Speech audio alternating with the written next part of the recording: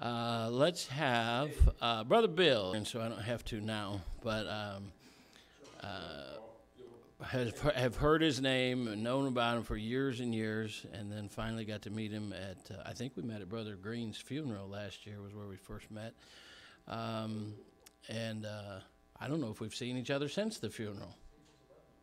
Oh, that's right. Yes. Yeah. It was so memorable. I forgot him. No, I'm just kidding you. We do have a kindred spirit in the jesting and sarcasm department. And but he wants to be known. He could be known for a lot of things, but the thing that he wants to be known most for is a friend of Mark Thren. And so I would like to have, what's that? Oh, opposite of that. All right, sorry about that. But we're going to turn the service over to them. They're going to sing. He's going to preach. You handle the invitation if you want to do an invitation, however you want. Introduce your family. Tell us a little bit about you. And it's Maryland or Pennsylvania, right? Okay. Here's another connection. I don't know if I said this when I talked about it this morning, but Brother Ben is out of your church, right? Ben Thren. So him and his wife Sarah, who are expecting their first child in July, are members of their church, and he's got a ministry of helps. And so that's also their sending church. So, Brother Sweitzer, bring your family, whatever you want to do, and we pray the Lord helps you and uses you to be a blessing. Amen. Yeah, any of these up here.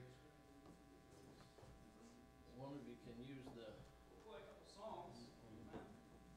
Did everybody eat after? Yeah. That's my extent of my playing there. There goes the offering. Amen. I feel like Moses, he dropped the tablets too. Yeah. But did you eat after the morning service? Is that what happened? Oh man, I know why you wanted me to preach. Yeah, amen. Amen. I know those afternoon services. I'll try to keep your attention. This is my wife, Laura, and I pastor Trinity Baptist Church right outside of Philadelphia. My wife, Laura, and we've been married 24 years next month. And so this is my first wife, and amen. Amen. That's true. And this is my oldest, Lee. He's in the, I was going to say red, he's with the jacket on there. And Landon, Lee is 11, and Landon is 9. And they're a lot of fun. And my dad used to call them, they called them the Sweitzer boys. And so they're a blessing. And I appreciate my son really started at the church trying to take some leadership, started a youth choir, and it's only 4 or 5 of them now, but they'll grow. But I'm excited about what the Lord has done in our life, our church. We've had the Threns in for years and years, and I heard about Brother Cobb for years, and he's known about me and still had us come, so that's a blessing. And so, amen. Thank the Lord for how he takes care of us, and the Lord is just good.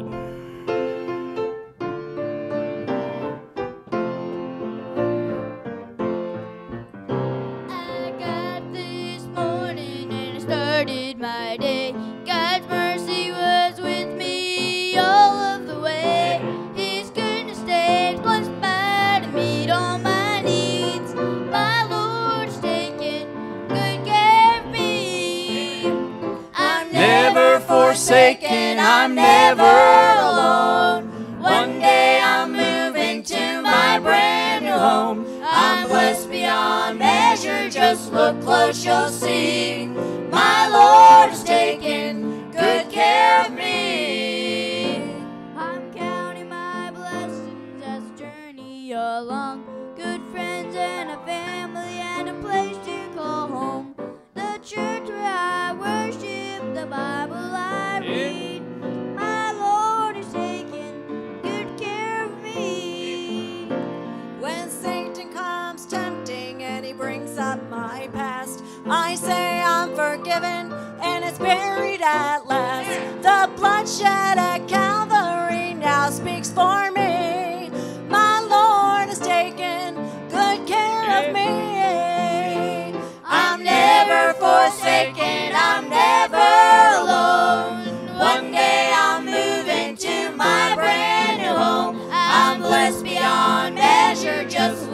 close, you'll see my Lord has taken good care of me. I'm never forsaken, I'm never alone. One day I'm moving to my brand new home. I'm blessed beyond measure, just look close, you'll see my Lord has taken good care of me. I'm blessed beyond measure, just look close, you'll see my Lord's taken, He's always taken, my Lord has taken good care of me.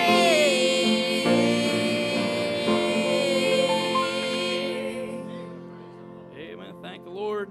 He always does take good care of us, and it's because He loved me. And this song, we've sung this song just a little while, but I've sung this song ever since I was a teenager. Heard this song because He loved me, and it talks about the Lord suffering for us and dying and then raising from the dead. But I added a third verse on there because He's coming back. Thank the Lord for that.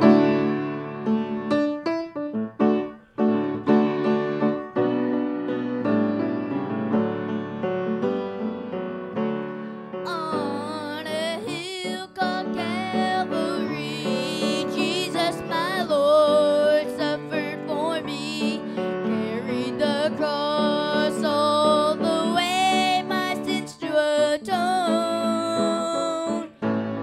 Then they nailed Him to the cross, great was the pain and the loss, He suffered it all. Because love me, because He loved me, my Savior died on a cross, was crucified. No greater love by mortal man has ever been known.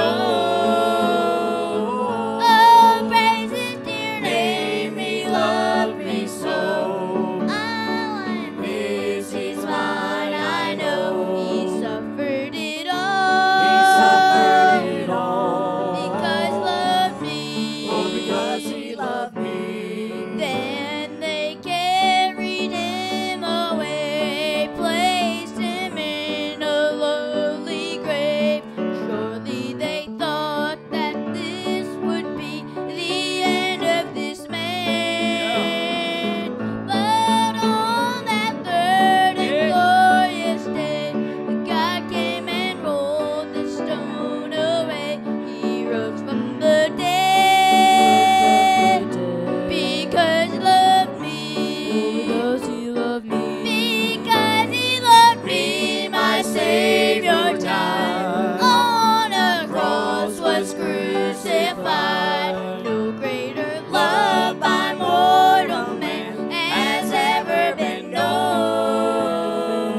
Oh, praise His dear name, He loved me so. I am His, He's mine, I know. He suffered it all. He suffered it all. Because love me. Oh, because He loved me.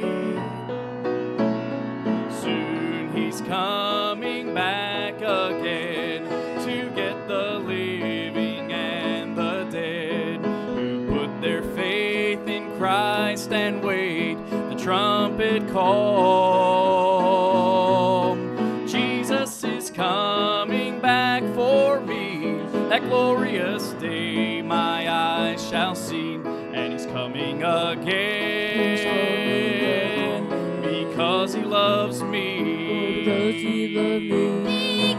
He loved me, my Savior died on a cross, was crucified. No greater love by mortal man has ever been known. Oh, praise His dear name, He loved me so. Now I am His, He's mine, I know. He suffered it all. He suffered it all. Because love me. Oh, because He loved me. Because He loved me, my Savior died on a cross, was crucified. No greater love by mortal man has ever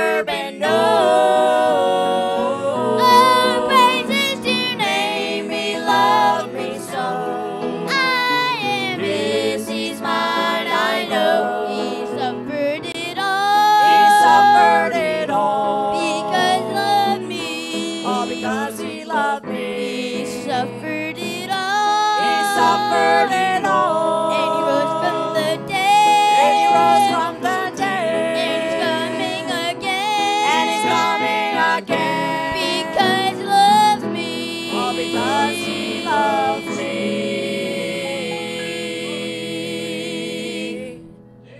Amen. Thank the Lord because he loved me and because he loves us.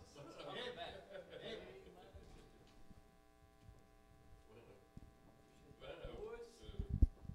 Praise the Lord. Good to be saved. Amen. Amen. We got enough chords. That was good singing. Them boys just belted it out. That's how it's supposed to be done. Amen. You boys keep it up. Amen. And then, you know, when you get to be 20, 25, you'll have a big bus and be touring the family with your country, or touring the country with your family. Amen. Amen. Amen. John chapter 3. John chapter 3. And this will be the first thing I say. I won't keep you long. Amen. You don't have to believe that. Only believe the stuff I say out of the Bible. Amen. Amen. You got a good preacher, he'll tell you the same thing. Amen. And if he's preaching the Word of God, you can trust it. Anytime you go away from it. I got a little chart I made. I like Microsoft Excel and all that stuff. So I got a chart I made, and it's the proximity from the pulpit. And so as far away as you get away from the pulpit, when a guy gets way over here, that's as far, you start getting a little undoctrined. You get over here, you know, you forced alliterations, stuff like that, and you keep going this way, you're talking about biscuits and gravy, red top milk, and the further away from the pulpit, and especially your notes, you start getting messed up. But that's a lot of times they do away with the pulpit altogether, do away with the Bible altogether. Amen. But I love the Lord.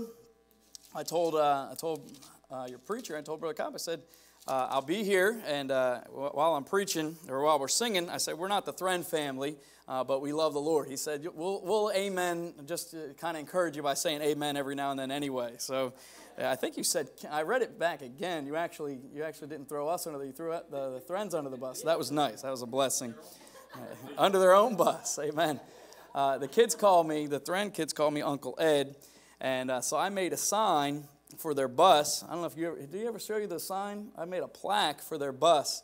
And it's out of, I think it's Jeremiah. I can't remember the exact verse.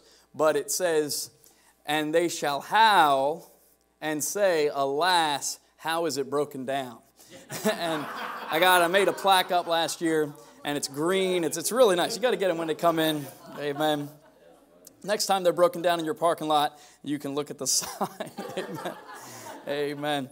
But I love Brother Mark's a good friend, and I appreciate just the opportunity to preach, and just wanted to come over here, heard about your preacher for a while, wanted to just come over and see the church, get by and see it. And, you know, it's amazing the Lord worked it out, because we were going to try to drive down, and it just wasn't going to work, and then there was just trying to figure out if we were going to come. But my sister-in-law, who is Dale Chassey's wife, that's my wife, she has two sisters, one pastors in Ohio. Her husband pastors in Ohio. Let me clarify that. Amen. Amen. I'm from the New Life Temple, the Apostolic Faith or something. Amen. My wife's a pastor, and we've got both of our pictures on our tracks say pastors on there. But her sister is a pastor's wife in Ohio. And her other sister is Michelle Chassey right down the road here, about 45 minutes away or so, or depending on how fast you're trying to get to the service over here in Dover, Foxcroft. It's about 40 minutes or so getting over here. Amen. Am I saying everything right here? Dover, Foxcroft. All right. Amen. But I know Brother Bob Nagowski. He's going to be with us in August, the second week in August. Looking forward to having Bad Bob in. My boys love Brother Bob, and he's a blessing. We got stamps on our Bad Bob tracks that says, come meet Bad Bob in person. And so we got that, and they got a lady in the church. She stamps thousands and thousands. She's in her 80s. She wouldn't want me to tell you how old she is. She's about 84, I think she is. She stamps every track that we don't already get pre-printed. Some of them we get our information on. She stamps every one of those. And I'm sure she's going to get a reward for every stamp that she puts on there. So she's been stamping, I'm sure, all this week, stamping bad Bob tracks while we've been away. But we're just glad to be in the house of God. And my dad started our church back in 1982 and pastored for 36 years. And we're down there right near the airport, Philadelphia Airport, if you've ever been down Philadelphia area and in Pennsylvania. And I give directions to people all the time. Up here, it's easy. I just say, get on 95, go south till you get to the Philly airport on your left, take the next exit, turn right, left, left, left, and the church is on the right. You can't miss it. It's easy. Just get it. Go east to get to 95, and you guys will find it. You'll be there in a little while, all right? Amen. If you hurry, you could make it in for Wednesday service or something. Amen. But let's get right into the message here. I will say, I'm terrible with introductions here, but I do want to say, after my dad pastored for 36 years, he passed away in 2019. The church called me to be the pastor. I'd been there as assistant pastor for 13 years already, and as associate for a little while there. And so the church surprisingly still voted me in, and I've been there since April 7th, 2019, and the Lord's just been good, and I just appreciate the opportunity to serve Him. And the Bible says it says Abraham believed God, and God counted unto him for righteousness. And Paul said God counted him faithful. I think it's the same amount of grace for God to put you in the ministry as it is. It's not the same thing as salvation, but it's all the Lord. He counts you faithful, and we're not what we should be. None of us deserve to be a pastor or be in the ministry, but God counts you faithful, puts you in the ministry, and gives an opportunity to serve Him. And so you're in John chapter 3, in verse number 14.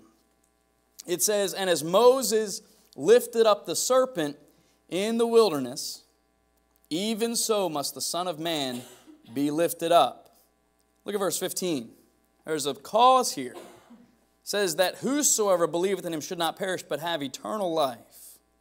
For God so loved the world. I can't read this. I really read verse 14 and 15. You almost, that's where the message is, but I can't stop there. Verse 16, for God so loved the world that He gave His only begotten Son, that whosoever believeth in Him should not perish, but have everlasting life. Verse number 14 again, as Moses lifted up the serpent in the wilderness, even so must the Son of Man be lifted up, that whosoever believeth in Him should not perish, but have eternal life. Let's pray. Lord, I pray that You'll bless the message. Thank you for the folks that stayed around this afternoon, enjoyed the fellowship, and are here to get another meal here around Your Word. I pray that You just bless us, give us ears to hear, Lord, and then feet and hands to be swift to do Your will and do Your work. I pray that You'll bless this church here. Thank You for this being a light in the community here. Lord, I pray that You'll see down the years, Lord, many more people turn to You, Lord, get saved and be joined to this work here. I pray that You'll bless it and help us today in Jesus' name. Amen. Go back to Numbers chapter 21, because Jesus references in John chapter 3, He references Moses. Did you ever think about the times that the things that Jesus made a point to mention things specifically, many times are things that people have questions about. What are the most disputed things in the Bible? Creation, right? The flood, Jonah and the whale. Jesus talked about those three things. Talked about in the beginning, God created them male and female. Created He them. Right, that's pretty easy. That's what we should tell our Senate. Tell Congress. It meant male and female. Tell your state rep down there, right, in Augusta. Amen. You listen. They're so messed up because we've become unmoored from the Word of God. As a nation, the Bible is not our. We don't even recognize the founding of our nation that's founded on principles of the Word of God. Right. They want to sandblast everything. They want to go down and remove any kind of monument to the founding fathers, any kind of monument to this world, anything that has to do with God. They try to, as Romans 1 says, they retain not God in their knowledge. Anytime it reminds them of God, well, we can't have that. That's why they hate marriage so much. That's why they had the Supreme Court overturn and redefine what marriage really is. Right. You can't redefine marriage because it's God putting a man and a woman together. Right. Amen. You can't do that. You can't change the meaning of a word and just, it basically has destroyed what marriage is. So our government, our nation has kind of just become unhooked from the Word of God. And so Jesus answers these things. God made a male and female. Jonah, the sign that was given to the nation or to that generation. He says the sign that there should be no sign given to this generation but the sign of Jonas the prophet. For as Jonah was 3 days and 3 nights in the whale's belly, even so shall the Son of Man be in the heart of the earth. That's the sign. One of the biggest things one of those things, there's no way Jonah could have lived in the whale for 3 days and 3 nights. Oh, what about Noah? As in the days of Noah? What about Lot, Sodom and Gomorrah? And God rained fire and brimstone on them. Jesus spoke of these things. He's the sinless, perfect Son of God. And if He's talking about those things as just matter of fact, then I think we should just take God at His word. Numbers chapter 20, you're already there. 21, I should say. Numbers 21. Numbers 21. I got a new Bible. It's a new old Bible. So I collect this, and I got to hold it down, Brother Cobb. It's kangaroo skin. Got to hold it down. It'll jump off the pulpit. Amen. I got this. This is 1962 or 3. Found this thing. And so, love the Word of God. I use a Schofield. How many use a Schofield Reference Bible? I know you use a Schofield Reference Bible. All right. And no, everybody else? Handicapped here, amen. Amen. I think it's Harold Sweitzer says the best study Bible out there. He said if you don't have a Schofield Reference Bible, you're in great need of a Bible, is what he said. Amen. Well, I don't know what you got. Is that NIV or ESV? ESV, amen. The Ed Sweitzer version, amen. But that's good. Look at Numbers chapter 21, and just read verse 4 down. It says, and they journeyed from Mount Hor by the way of the Red Sea to compass the land of Edom, and the soul of the people was much discouraged because of the way. Sometimes it's easy to be discouraged in the way as you go along. But don't be discouraged of the way. Don't be weary of the journey. Sometimes you get weary in the journey. Don't get weary of it. And people just get, I'm tired of living for God. I'm tired of doing, you're just doing it in your flesh. You're going to be tired. Amen. Look at verse number 4 at the end. He says they were discouraged because of the way. So what happens? When people get discouraged, they start doing what the children of Israel did here. Verse number 5, the people spake against God and against Moses. They're talking about, they think they're talking against Moses, but they're really talking about God. And when people are talking about your preacher, when they're running him down to you, listen, don't let people use your ears as a garbage can to talk about other people in your church, to talk about your preacher. Amen. Verse number 5, it says, they spake against God and against Moses. They didn't just pick, we're going to talk about against God. Most people won't say, I'm going to talk against God. They're going to talk against the man of God. Wherefore have you brought us up out of Egypt to die in the wilderness? This is a common theme for them. You brought us out here to kill us. Because there were no graves in Egypt, right? It says there is no bread. Neither is there any water. And our soul loatheth this light bread. Isn't that funny? Oh, there's no bread, but we don't like this light bread. They lied. God gave them bread from heaven. Jesus said, your fathers did eat manna in the wilderness and are dead. It says in verse number 5, he says, and our soul loatheth this light bread. You know what they were loathing? The honeycomb. God was providing that every day they'd wake up, except for Saturday morning, the Sabbath. When they would wake up every day, they'd just walk out their tent, grab whatever they could have for that day. God provided for them. They didn't like what God had provided. They wanted something else. Look in verse number 6. And the Lord sent fiery serpents among the people.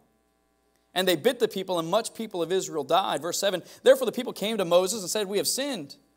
For we have spoken against the Lord and against thee. Pray unto the Lord that he take away the serpents from us. And Moses prayed for the people.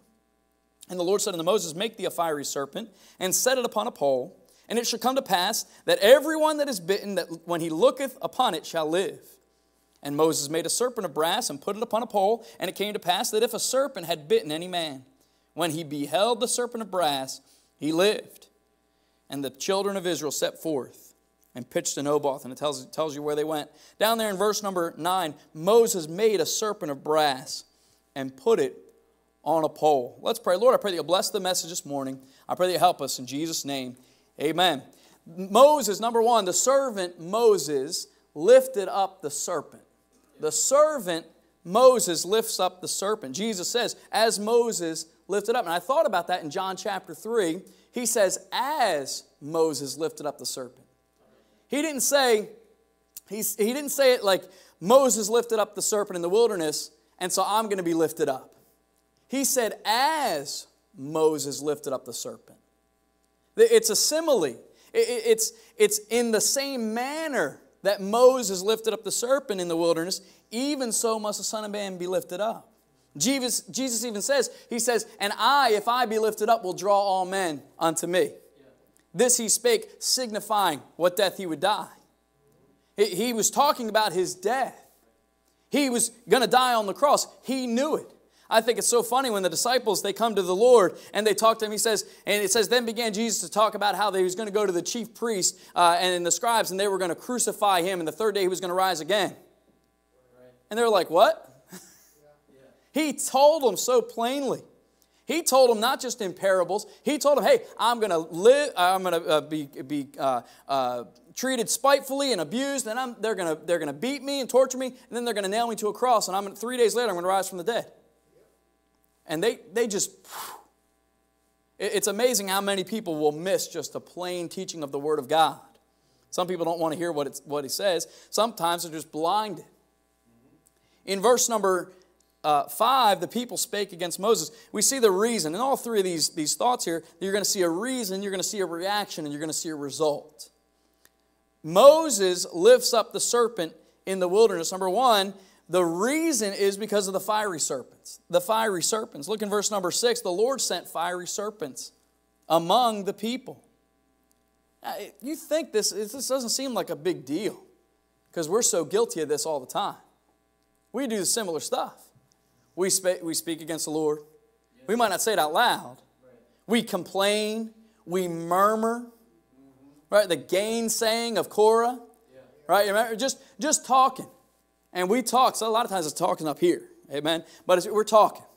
Or we're letting the devil influence our mind as far as what we're thinking about and just being negative.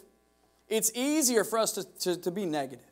It's easier for us to just think, oh man, if I were running this church, I'd do it this way. You're not standing behind the pulpit.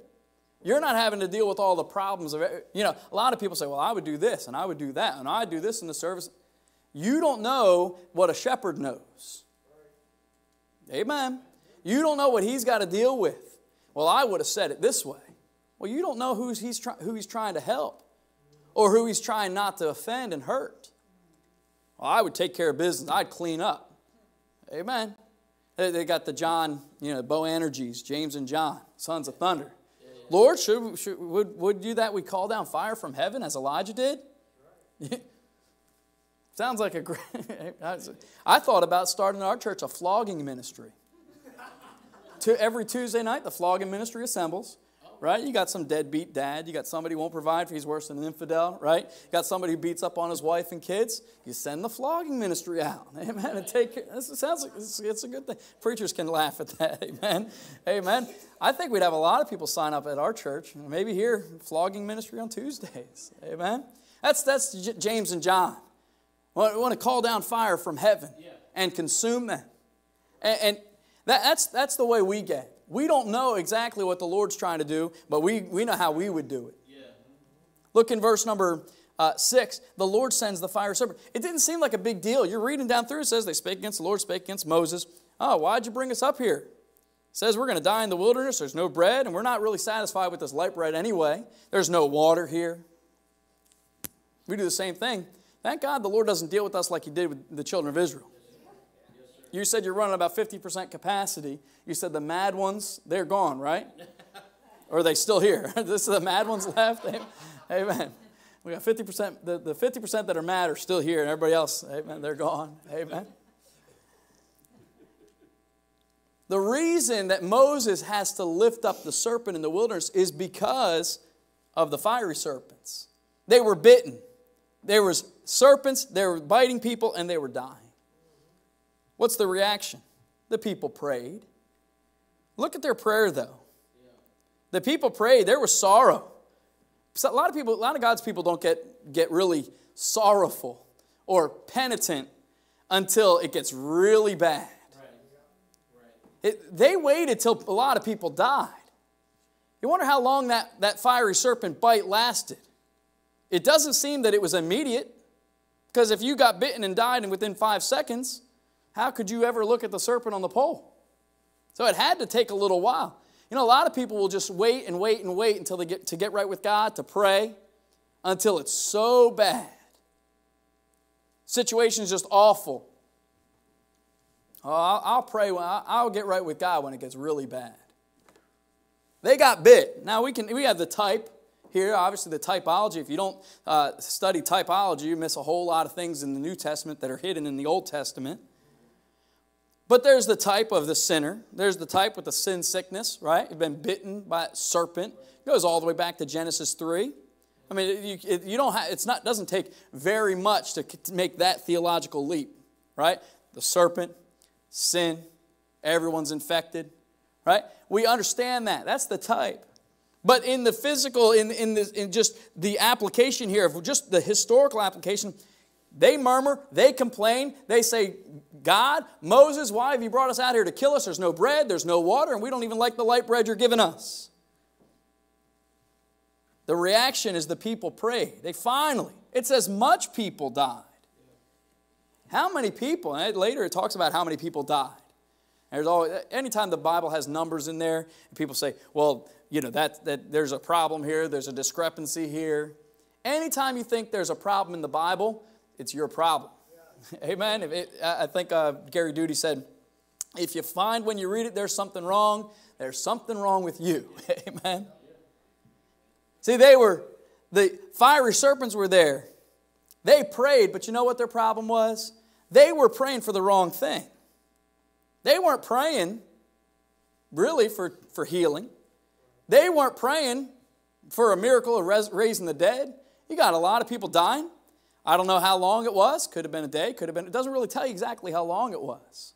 Long enough for Moses to make a mold and pour in brass. That's a good long time. I don't think he had a mold already made. Oh, fortunately, Lord, I already have a mold I can pour this. They weren't to make unto themselves any graven image. He didn't have a serpent mold all ready to go. You wonder how long that took to make all those things, to get that pole and get it all together. They complained, they murmured, and then when God judged them, they wouldn't get right until people were dying left and right. Hey, don't let it get so bad in your life that you wait and wait and wait, and finally God just has to just totally decimate your life. Amen. I know a lot of people in our church, they're just, they're going the wrong way, and you say, no, you're going the wrong way. That's the pastor's job. Amen. Come on, get out. You're going to go. Your life's going to crash and burn. You might not see it in your life. You'll see it in your kids' life. You'll see it in their kids' lives. And they're, oh, no, we'll be all right. It's just a little something. No big deal. And then when things start getting bad and God starts judging them, it could be small at first. It could be a little bit. They weren't crying and praying and begging God and begging Moses until God killed a bunch of them. Therefore, the people came to Moses and said, we've sinned. Finally, we've sinned. People are dying. They prayed for the serpents to be taken away. Did you notice that God doesn't take the serpents away? A lot of people want God to take their problem away. They want God to, but they don't want to get right with God. You know what their problem wasn't that the serpents were there. It's the problem that when they got bit, they were getting hurt. Does that make sense? It was the problem was that they weren't, the serpents were there because of them. The serpents, I guess my time's up. Amen. Amen. You got a long cord and you just yank it. Amen. The serpents were there because of them. It wasn't that they just were walking along through the wilderness and all of a sudden they just came upon a nest of serpents. They murmured, they complained. People want God to take away the punishment without getting right. And the reason really, it's because they were murmuring. They were complaining. Oh, can you take away the result of my complaining and murmuring? Take away your judgment. They're saying, take the serpents away. God didn't take the serpents away. It says in verse number 7, they say, we have sinned.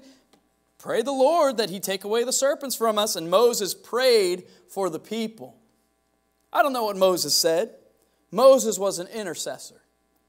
Moses prays. You remember he prays for them. He says, if not, blot my name out of the book which thou hast written. He intercedes for them. Aaron, who has just died in the previous chapter, Aaron stands between the living and the dead. Moses here goes before God. Now, he talked to God face to face. There was nobody like my servant Moses. He says in verse number 8, the Lord finally answers Moses. I don't know how long Moses prays, but the Lord tells him what to do. He said, make a serpent. Now, this goes against everything you think. Moses, I want you to make a serpent, make your brazen serpent. Lord, I thought you said don't make into the any graven image. And a lot of people, they won't have any kind of, and I'm fine with that. Amish people don't even want their picture taken, right? It's a graven image in a sense. Some of that, they wouldn't want to be photographed. Some people wouldn't have a Hummel or what's the other, Kim Anderson figurines. Listen, I get my wife the willow tree. I've seen the willow tree things, right? Those faceless creeps, right? Those things, we used to get those, right? They're not a graven image where you're going to bow yourself down to them. Right. Amen? And I understand it, people, but what God said is don't make unto thee. A lot of people don't understand the King James Bible. God has preserved the case of the pronouns, gender, number, and case is all preserved in there. Yeah. You talk about gender. You know how many genders are in, right? You got masculine, feminine, and neuter. That's it. Amen. You have masculine pronouns for God every time. Yeah. Amen. You don't have feminine pronouns for God. Right. Amen. But when you have a thee in the Bible, it's a singular. That's why all of your 10 commandments in all the new translations mess it up. You shall not kill. If you follow those translations, you got to go back to the original, right? You got to go back to, it doesn't exist anywhere, but you would have to go back. Let's look at the Hebrew where he says, you shall not kill. Oh, we find out that's singular. Wouldn't that be easier just to have it in English? Yes. Thou shalt not kill. Right. Otherwise, nations couldn't go to war. Otherwise, capital punishment. Otherwise, God's provision there in Genesis, if a man shed another man's blood, by man shall his blood be required. Right. So, thou shalt not kill. Thou shalt not make unto thee, singular, any graven image. God's telling Moses to do something at its face. We think, oh, that's going against God's command. Second commandment, thou shalt not make unto thee any graven image. But it's not. The reaction here, the people praise, God made a way. What was the thing? What was the command? Look and we sing it. Look and live. You got 900 and something. How many pages in that songbook? I got a workout just holding the songbook. Amen. Did you just get those songbooks? A few months ago. Brand new. It's good. I like that. I'm looking at that's good paper. I've heard about those songbooks. And I like all the scripture references in there. That's good. Amen. I was getting a little workout. I mean, my soul-stirring songs and hymns we have from Sword of the Lord, not quite as heavy, doctrinally as well. But they took out all the repentance out of their songs. Amen. But in verse number 9, he says, Moses made a serpent. God made a way. You know what's amazing? You wonder, who could look at this serpent?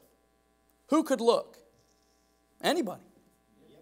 Everyone that is bitten, when he looketh upon it, shall live. You know who would live when they looked? Only a certain elect. Only a certain few. No, is that not right? Only just a couple. Only the ones that God said, oh, they're my elect. Those that were predestined to look. No. Any man, when he is bitten, when he look, shall be healed. It says in verse number 10, it says, verse number verse number 8, when he looketh upon it, shall live. When he looketh upon it, shall live. You know what some people would do? They would go, oh, it can't be that easy. I wonder how many people died when their friend was saying, hey, you've been bitten, and all you got to do is look. I wonder how many people said, it can't be that easy. You got to look at a serpent on a pole. It can't be that. I'm not looking at that. You know the Bible says in 1 Thessalonians that they obeyed the gospel. You know how you get saved in any dispensation from Genesis all the way to Revelation? You got to obey. You got to obey. Oh, I believe, but I'm not bringing my lamb to the tabernacle. I'm not bringing a pigeon or turtle dove. I'm not doing that. No way. If you believed it, you would do it. And if people believe the gospel, they're going to obey the gospel. It doesn't mean, you got to look at their life and examine them, make sure they got saved. That's between them and God. But people, 1 Thessalonians, they obeyed the gospel. What is it? Believe on the Lord Jesus Christ. They had to believe. And I'll tell you this, if you're turning to God, it says they turned, this is 1 Thessalonians 1, they turned to God from idols. You could turn from everything else and never turn to God. There's a lot of people, they've heard it in such a way that if they didn't turn from this and this and this and this and this, no, you turn to God. And when you turn to God completely and fully, you turn completely and fully from whatever you were trusting in before. That's just repentance. But people put the cart before the horse and have to turn and turn and turn and turn. If you had to turn from all your sins, and we even sing it, Victory in Jesus, then I repented of my sins. You don't repent of your sins. You can repent as a whole, but you would never be able to confess all your sins. I thank God. He says 1 John 1:9 to the Christian, he says, if thou shalt confess with thy mouth, no, that's Romans. 1 John 1:9, if we confess our sins, He's faithful and just to forgive us our sins and to cleanse us from what? All. You say, what if I forget some sins? Thank God, you still go to heaven even if you couldn't confess them. But then He comes by and just cleanses you from all unrighteousness. Thank God for that. Man, I don't have to remember every sin. I try to keep, my dad used to say it all the time, keep short accounts with God. Keep short accounts with God. Amen. But if you miss one, thank God, the blood of Jesus Christ, His Son cleanseth us from all sin, all unrighteousness. What's the result? You got the reason and the reaction, but the result, some people would look and live. Some people would look away. But the result, if they would look, instant healing. There was an instant healing. It didn't take weeks, like the new translations say. Probably takes years and years and years. Desire the milk of the word that you may grow up unto salvation. That's what they say. You can get that in your NIV or whatever, right? No, you desire the sincere milk of the word that you may grow thereby. You grow in grace, as Peter said, in the knowledge of our Lord and Savior Jesus Christ. And you grow in grace a whole lot more after you got saved than before. And you can't grow until you're born again. Amen. It's an instant healing. It's an incredible happening. But then there's an idolatrous heresy. How many know Nehushtan? Nehushtan. How many have seen that word? You know, the people after this in 2 Kings 18, Hezekiah ends up removing the high places. He breaks the images, cuts down the groves, and he breaks in pieces the brazen serpent that Moses had made for it. For unto those days the children of Israel did burn incense to it. And he called it Nehushtan, that's Joshua. You know what's amazing? Man has a way of taking things that God once used to bring glory to Himself and make idols out of them. Yes. There was a revival down there in Burlington.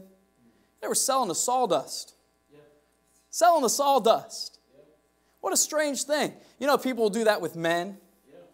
They'll take a great man of God and they think, well, if it's not, there's people that they'll go to kneel down at a grave and talk to that preacher. Yeah. Or ask God to give. I don't need a double portion. I'm not Elisha. I don't need a double portion of some, D.L. Moody or Charles Spurgeon or somebody, or go, right? I go down to Lester Roloff's grave and go pray over that, grave sucking and all that nonsense. Yeah. You say, that's a real thing? It's a real stupid thing is what it is. Yeah. I'm going to go to the Lord. And I don't need, and look, I'm all for traditions. The Bible tells the Thessalonians, Paul said, keep the traditions which you've been taught, which you've been given. There's good things. Your church has traditions that you do. One of those is a fellowship dinner after the morning service, or one, right? That's a great thing. That's enjoyable, right? And I think here, if it's not unscriptural, unbiblical, there's nothing wrong with it. Amen. I never saw a piano in the Bible. Amen. Piano's just a harp anyway with hammers on it. Amen. That's all it is. But it's not unbiblical, unscriptural. Everybody understand that? You know what happens? People take things that God has used and they worship that instead of worshiping God. The servant Moses lifted up the serpent. Number 2, the sinful men lifted up the Son. We understand this. The picture is there, as Jesus said in John chapter 3. He said, if I be lifted up, I'll draw all men unto me. What's the reason? Similar. Sin, sickness, bitten by the serpent. What's the reaction? The wicked reviled Jesus Christ. The religious, what did they do? They mocked him. Don't be surprised, and I'm sure you've been saved any length of time. The most religious people you meet are the worst. You go door to door, right? You go down, you go street preaching, you go do anything. With the person that you would think, just sweet, come to the door, and just so nasty. And you find out they've been going to church their whole life. And whatever religion it is, you think, I've knocked on a door. We got a lot of Catholics where we are, Philadelphia. And go to the door, and somebody come to the door, and they're Catholic. They think it's like a crucifix, and I'm going to walk, like a garlic for a vampire or something, right? And I'm going, right? It's blinding me. No, they really think that it's going to turn. But you know what it is? If I were a Catholic, and somebody came to my door, don't you do this if the Jehovah's Witnesses come to your door? Or Mormons? You say, you're going, you're in this cult. You need to be saved. You know what they do? They slam the door in your face. You would think they would try to convert you.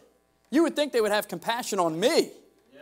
But they don't. I've never had a Catholic sit down and try to convert me as I came to, come on in, and then try to convert me to Catholicism. Right. Never once.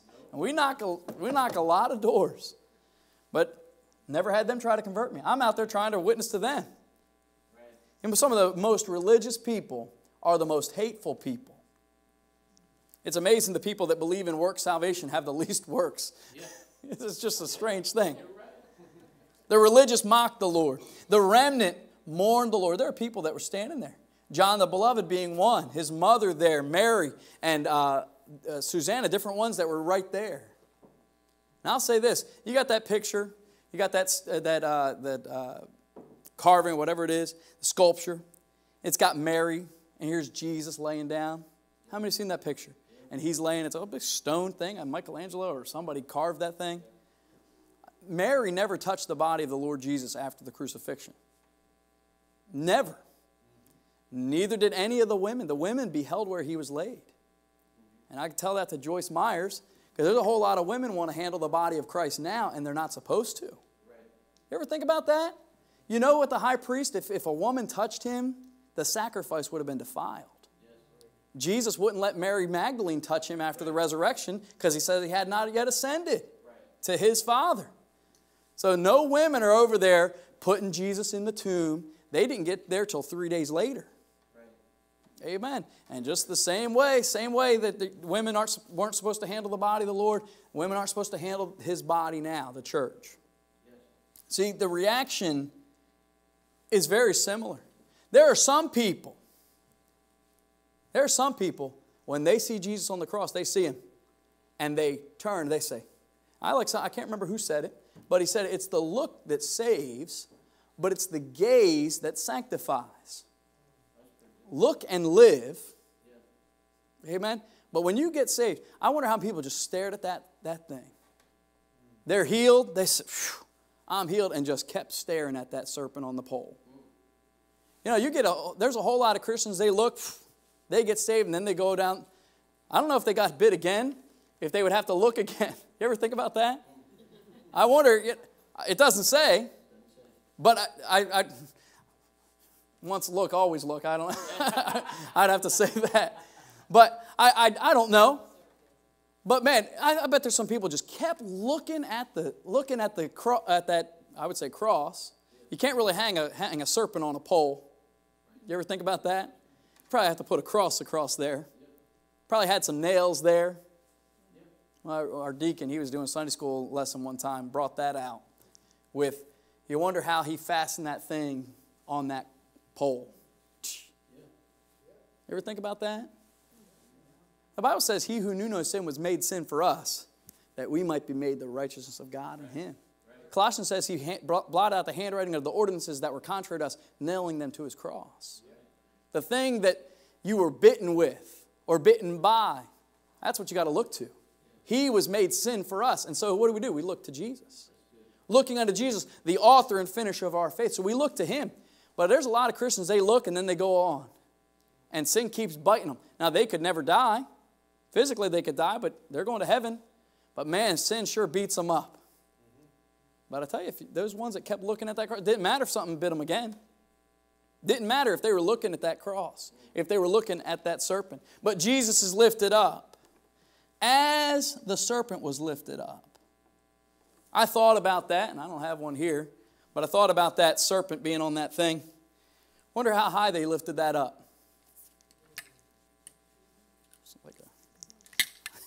Like a sniper rifle or something, amen. I wonder how high he lifted that thing up. You think there's a lot of Christians, they're lifting up Jesus like this. Anybody in the camp, he had to get that thing up so it took the minimal effort for anybody. He had to get that thing way up there. If you're going to lift up the Savior, you better do it like Moses did. Lift up that serpent. There was some work involved for Moses to put that serpent on that pole. But once it was done, I wonder if Moses getting that thing together and goes, it is finished. And just raise that thing up.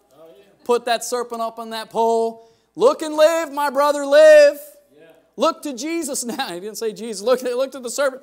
Hey, that's what we're supposed to do. Right. We're supposed to lift up the Lord Jesus. We're supposed to lift him up. And if he's lifted up, he'll draw all men. Right. Not just some of the elect. Right. Not just all men unto him. Right. We got to lift him up. And we should be looking unto Jesus. Sure. Sinful men lifted up the Son, just like the servant Moses lifted up the serpent. And the last thought, the saved masses are to lift up the Savior. Yes. What's the reason? It's the cross of Christ. The Christ of God. Peter says in Luke 9:20, Jesus said, whom say ye that I am? He said, the Christ of God. And we're supposed to lift up. There's a reason. You know, the church isn't going to be around very long. I don't know how long it is until the rapture, but it's closer today than it was yesterday. Amen. It could be, maybe today my Lord will come for me. Hey, we're to be lifting up the Lord Jesus Christ because there's not a whole lot of time. Yeah. In Dover, Foxcroft, is it a hyphenated here? Is that what this is? Is it two communities together, right? I was reading on your website a couple days ago about the camp meeting.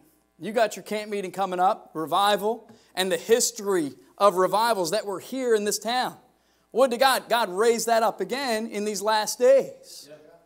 It could start here. Yes. It can. And you're going to get it by lifting up the Lord. Yes. Not lifting up man, not lifting up some celebrity, but lifting up the Lord Jesus. Right. What's the reason we're to lift him up? The cross of Christ, the Christ of God, the catching away of the church. Yeah. He's going to come back and he's going to be suspended between heaven and earth. The Bible says every eye shall see him. Yeah. Yeah. Now, we know the rapture happens 7 years prior to the revelation. But the saved are going to be caught up in the clouds to meet the Lord in the air. This is going to draw all men. And the coming of the Lord. You know what the reaction is for a lot of people? They reject him. You know what the reaction is for some? They accept him. But as many as received him, to them gave he power to become the sons of God. You know what the result is? The result is salvation. And the Bible says in Hebrews, and I won't turn there, but he says, and unto them that look for him shall he appear the second time without sin unto salvation. The Lord's coming back. I hope you're ready. I hope when he comes back, he'll find us watching, waiting when the Lord shall come. Are you ready? Yeah. My brother-in-law preached this morning and played that song, When Jesus Comes to Reward His Servants, whether it be noon or night. Say, will he find you watching with our lamps all trimmed and bright? Yeah. Are you waiting? Are you watching, looking for the coming of the Lord? You know what Philippians says? We're supposed to be holding forth the word of life. Yeah. Now, I can lift up the Lord. You know how you do it? By magnifying His Word. Yes. Lift up the Word of God. Yep. That's why you got a pulpit. That's why you got a preacher that stands up here, and he might have a tablet. He might have something here, but he's got the Bible. Yeah. Amen. Yeah. My wife was reading on her devotions. You know what they did? They changed the words in her Bible, had different text, and it was supposed to be King James. And they can change it. You know what they can't do? They can take this physically away from me, but they can't take and change the words on this page. Right. Yeah. They can change your words on a digital copy. If you got a tablet here, I'm not against you. You're using your phone. That's what you got. That's fine. I think your preacher probably agree with me. It's best to have a Bible. Yeah. Something when your kids get a hold of something after you die, they can look and see maybe some tear stains, maybe some of your handwriting. You know, some of the most precious things to me that my dad left are some of his Bibles with his underlines in them. Amen. I wouldn't get that on his tablet where he highlighted it. Yeah. Amen. Oh, there's my dad's typing. It's not the same. You got to hold the Word, holding forth the Word of life. Are we lifting up the Savior? I know this church has a good testimony for being a good witness. Support your preacher. Love the Lord and live for the Lord. And as Moses lifted up the serpent in the wilderness, he was lifted up 2,000 years ago, but we need to do the same thing. Lift him up. Lift him up. Lift him up for everyone to see. And one day he's coming back, and he's going to catch us away and take us to be with him. Lord, I pray that you'll help us. Thank you for this church. Lord, thank you for the opportunity to share some thoughts out of John 3 and Numbers 21. Lord, I pray that you just bless this place. Lord, I pray for the upcoming revival meeting, camp meeting. God, I pray that you'll stir in the hearts of the people. I know a lot of labor and work and love and just sweat and tears go into this meeting coming up. Lord, I pray that you'll help. Give them clarity. Lord, give them just a direction for this thing. I pray that the preachers that will come in, the singers, and everyone that's here, Lord, would just be filled with your Holy Spirit, and you do something. Start a fire here that will burn all throughout Maine and down into New England, Lord. I pray that you'll work as only you can in Jesus' name. Amen. Let's all stand.